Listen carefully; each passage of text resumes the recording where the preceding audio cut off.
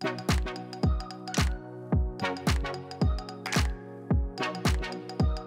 think personally, I think the thing that gets me about robotics specifically is that robotics is something that you can really see and interact with. It's something that you can work with your hands. It's something that you can build and really get your hands dirty on. It's something that there's a whole wide range of not only the possibilities of what you can do with robotics, but the size, the price. You can really get involved in robotics from your home, but that knowledge and experience really carries you all the way through. Like, I'm working with robots that cost like hundreds of thousands of dollars, but it's the same concepts that I used back in high school when I was first learning robotics. So I think there's just so many, robotics is such a blanket term for so many different, really awesome and fun to work with technologies that you can really get involved with.